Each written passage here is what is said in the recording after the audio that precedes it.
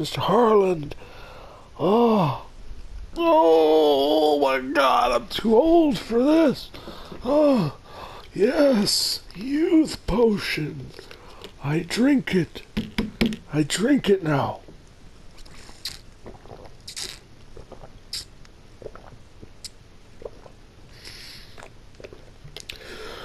Ooh, that's better.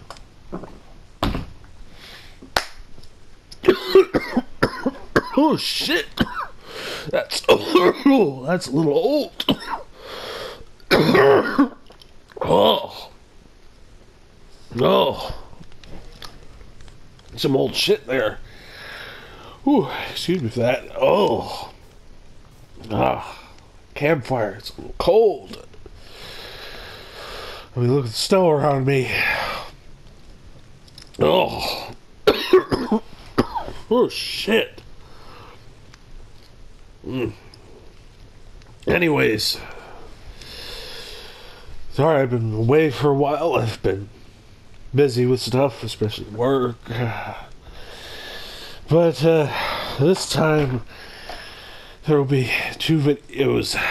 Next one next Monday, and the other ones, except for in June, I'll be in California, love. Oh, excuse me for 1 second. God damn. Someone's gonna be like, Mr. Harland, you shouldn't drink a youth potion that's that old, you dumbass. Well, I didn't know it was old. So shh, shh, shh, be quiet. Anyways, there are some robbers out there. Oh shit, I just found about. Oh, this series will be fun. All of them end with Bandit. It's hilarious. But today, this one, since I'll be going to California in June for a nice, lovely vacation. Oh, and I'll be sure to post videos of what I see. Oh, it'll be fun. With this one, committed a lot of bank robberies. They call him the Geezer Bandit. And it is the name given by the FBI to a man who committed a series of bank robberies in Southern California. The Geezer Bandit is accused of robbing at least 16 banks so far, many in the San Diego, California area. His last known robbery occurred on Friday, December 2nd, 2011. He's still at large. He's an American, occupation, bank robber, known for bank robbery. His height has been reported to be at least between 6 foot inches and 5'10". There's a reward out there currently still for $20,000. And he's still a fugitive. He's still on the run. And the FBI really wants him. And he's been wanted since 2009. The FBI, as the investigation goes, still ongoing today, but so far it looks like it's a cold case. The FBI's field offices in California worked with local law enforcement at the time to solve the serial robberies in Southern California. The Geezer Bandit was listed in America's Most Wanted in October 2010.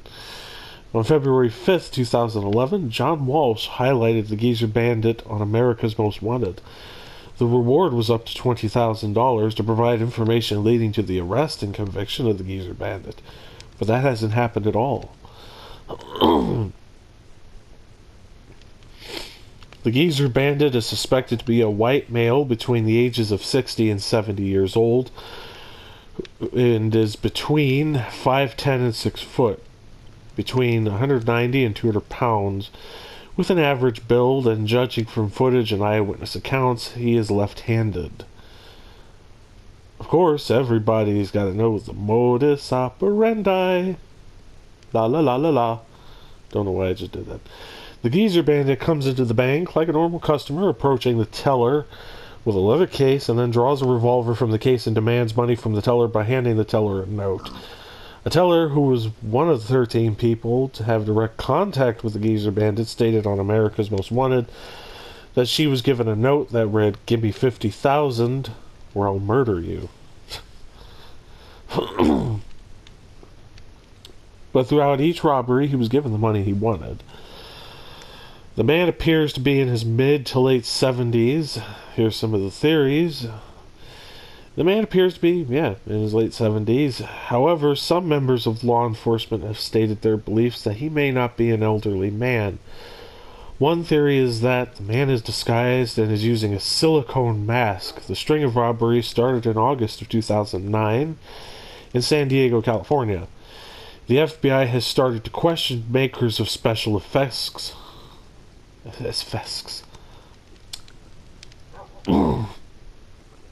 God damn you. Effects masks to get insight into the Geezer Bandit robberies. This comes in part after a white male in Ohio pleaded guilty to robbing banks in a mask that made him look like a black male. Interest in realistic theatric... I just bit my tongue there. That fucking hurt. Theatrical... Oh, yeah. I'm going to need to put some ice on that afterwards. Oh. Theatrical disguise also increased after a young East Asian man was able to board a plane from Hong Kong to Canada wearing the mask of an elderly white male. John Walsh, host of America's Most Wanted, believes the Geezer Bandit is actually a young person in disguise due to surveillance footage of his latest robbery, which showed him running abnormally fast for an elderly person after a dye pack exploded in the bunny bag he had. The robberies. The first one was at U.S. Bank on August 28th, 2009 in Santee, California. The second one was in San Diego National Bank on September 12th, 2009 in San Diego, California. Number 2 was at another U.S. bank in San Diego on October 9th, 2009. Bank of America in Rancho Santa Fe, California was hit on October 26, 2009. Bank of America was hit in San Diego, California on November 16, 2009 in San Diego, California. San Diego National Bank was hit in San Diego, California on January 27, 2010. California Bank and Trust. That sounds fancy. We don't have any of those in Missouri. Huh. On April 20th, 2010 in Vista, California. U.S. Bank on April 30th, 2010 in Vista, California. Jeez. Bank of America on May the 11th, 2010 in Santee, California. Wow, talk about go back to where we all started from. I'm sorry, I'm such a horrible person for doing that. Oh. Yeah. Oh, Jesus. Yeah. It's Santee, California.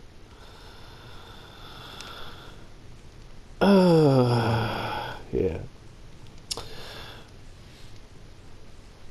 U.S. Bank on June 7th, 2010 in Poway, California. Bank of America on June 25th, 2010, Temecula, California. Bank of America was hit on November 12th, 2010 in Bakersfield, California. Jesus. Bank of America on January 28th, 2011 in Goleta, California. Wow, that got hit too. Heritage Oaks Bank on May 27th, 2011 in Morro Bay, California. Jesus. There's 2 more banks. Wells Fargo on September 30th, 2011, San Diego, California. Jesus Christ. San Diego, California. Yep. And then the last one Bank of America on December 2nd, 2011 in San Luis Obispo, California. That's bank number 16. Holy shit. Yeah, even I'm starting to believe it's a young person. It would have to be. No one could have that kind of stamina. Unless it is an old person, but we'll never know. As in my eyes, this guy's most likely dead if it truly is an old person. And yeah, those kids are going to have a nice amount of money for their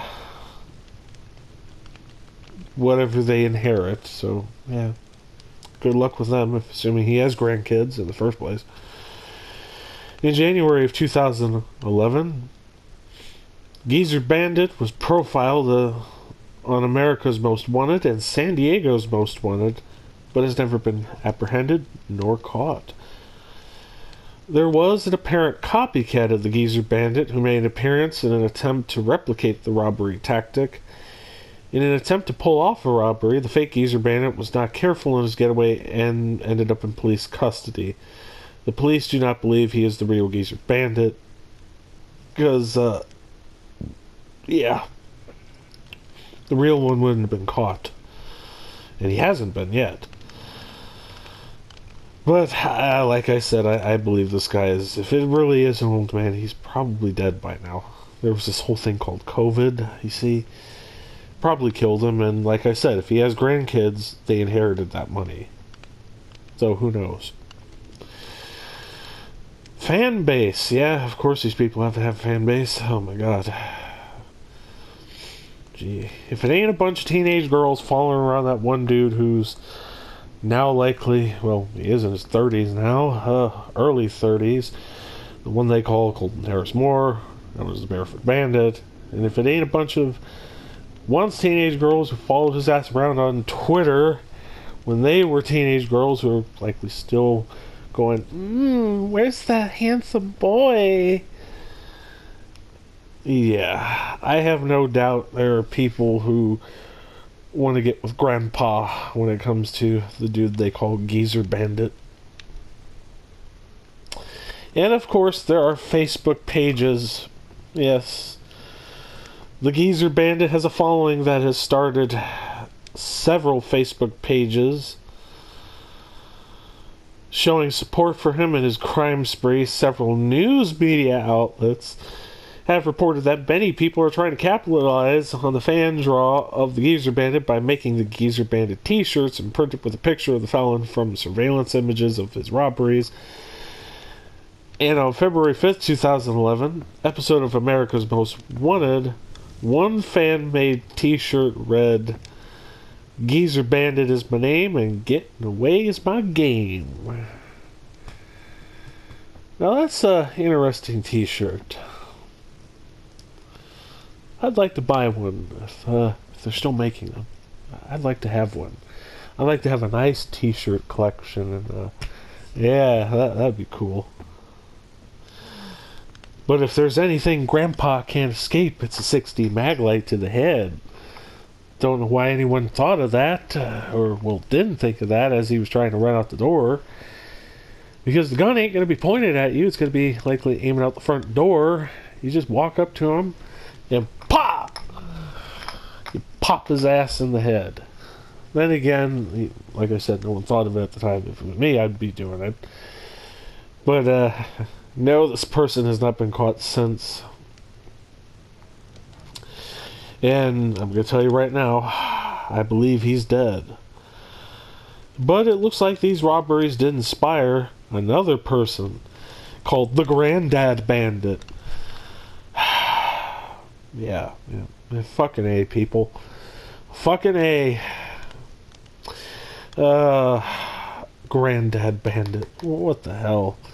That'll be in next video. But that'll be it for today's video. I have missed you all. Before any of you say anything, I missed you all a lot. And I've been busy, but other than that... oh, shit. That'll be it for video number 1. I hope you enjoyed.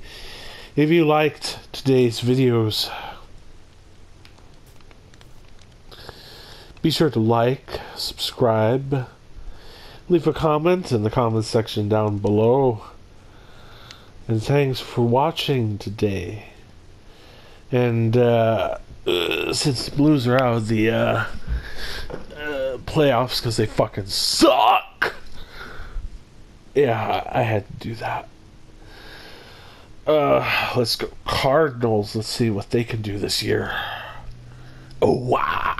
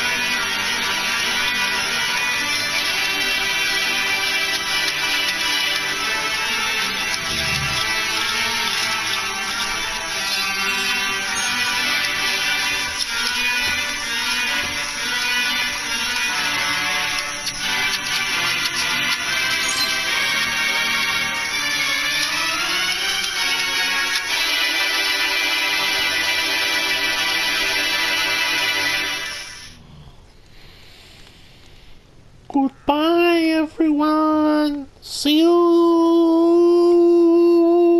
for video number 2. You superstar.